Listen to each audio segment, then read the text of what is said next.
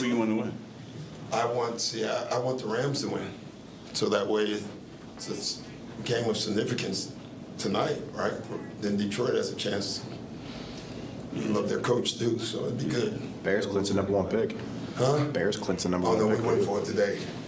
Let me tell you, my Bears, boy, we were not winning tonight. Let me just say that up front. No way. Doc, what did you make of James's performances overall? He was terrific.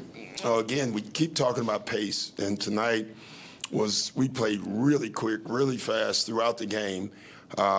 Kept the floor space, kept going downhill, kept making plays, advanced the ball. And the only way you can do that is with stops. Obviously, in the first half, we got those. It looks like the two-man game between him and Montrez looks like they were in sync. Like yeah, I mean, Trez has hands, and James knows it. They were really helping with Trez on the pick and rolls. We had shooting behind him. So, yeah, it was great. But overall, it was a good performance. I mean, look at Paul Reed, double-double. Good team performance, Matisse yeah. had 6 steals. Matisse with the steals, you know, just literally every single guy that stepped on the floor. Daniel House comes in late, makes 2 threes. You know, it just tells you how deep you are.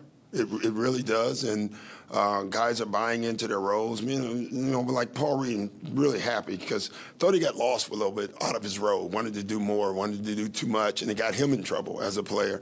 And now he's back to doing what he does. You know, being the guy that rebounds, runs the floor, set picks, defends, and good things happen for you when you do that. And tonight's a great example of that. Tyrese looked like he's continuing to just like take steps forward in terms of getting his burst back. Just what are you seeing? Same, yeah. I mean, that was the fastest he's played tonight.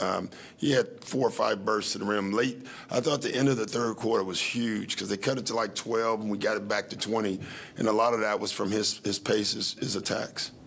Doc, when Montrez plays like this, does it make you kind of consider sometimes going with him in the small ball starting lineup? No, I mean, it depends on who we're playing, you know. So I would rather play Joel all the time, you know, and he just played. But it does. I mean, the fact that you have a Trez and other guys, it allows us to play different lineups and at least consider it for sure. All right, guys. That's it. Thanks, guys. Well, we have a flight. Last one. Real Better quick. be a good one.